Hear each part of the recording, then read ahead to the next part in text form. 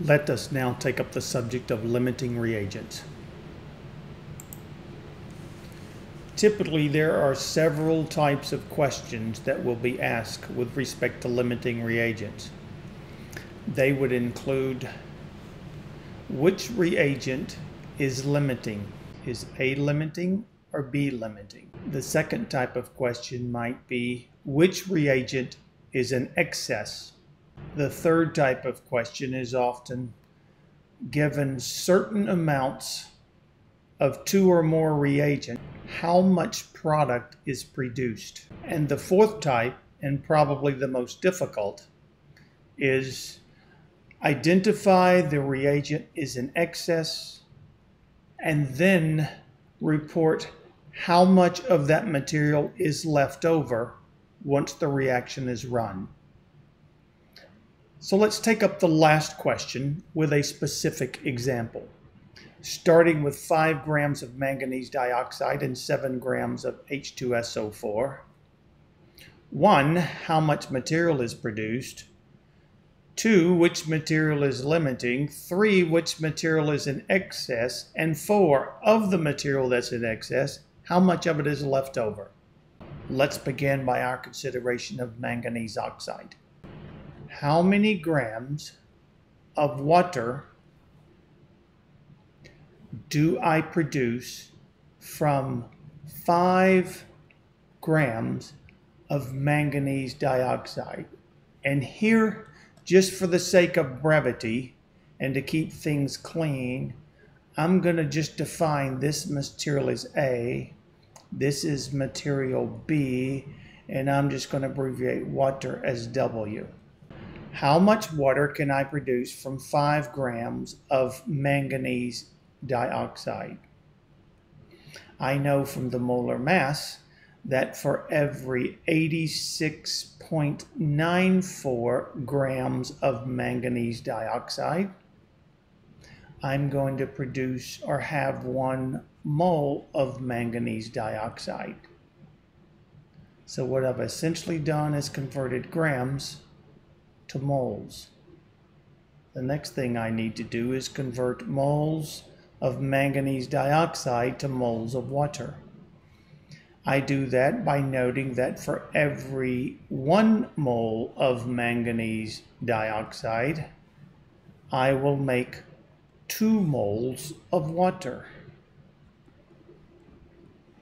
And finally, for every 1 mole of water, I will have 18 grams of water. And that multiplies out to be 2.07 grams of water. 5 grams of manganese dioxide will give me 2.7 grams of water. But I need to know if that number is greater than or less than the material, the amount of water that will be produced starting with 7 grams of sulfuric acid. So let us solve that problem. How many grams of water can I make from 7 grams of acid? We know that 98.09 grams of acid is equivalent to 1 mole of acid. And we know for every 2 moles of acid,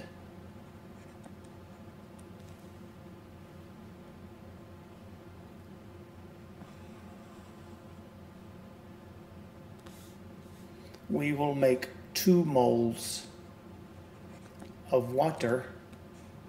And as before, we know for every 1 mole of water, we will have 18 grams of water. The result being 1.28 grams of water. And here we can see that indeed sulfuric acid is going to be limiting because it produces less product than the manganese dioxide. Remember, the limiting reagent is the reagent that produces the least amount of product. So in this case, we have this material is limiting, and we would say that manganese dioxide then is in excess. We have now answered two of the questions. The limiting reagent is sulfuric acid. The material in excess is manganese dioxide. And the third question is, how much material is produced? That is 1.28 grams. Now for the third problem. How much of the material in excess do we have left over after this reaction? Well, the strategy here is quite simple and straightforward. If we start out with 5 grams of material, we just have to calculate how much we actually used, subtract how much we used to make this 1.28 grams from how much we started with, and that will give us the amount of material that was left over. Well, how can we actually calculate how many grams of manganese oxide was actually used?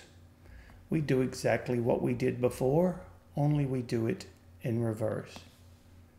The question then reads this: how many grams of this can we make starting with 1.28 grams of water? We'll convert grams of water to moles of water. Moles of water will convert to moles of manganese dioxide, and moles of manganese dioxide we will determine grams of manganese oxide. So here we go. How many grams of manganese dioxide do I need to make 1.28 grams of water? And that gives us a total of 3.09 grams of manganese dioxide were actually used, leaving the amount behind as 1.91 grams. And there you have it. This one example illustrates 4 of the basic types of limiting reagent questions that are often asked.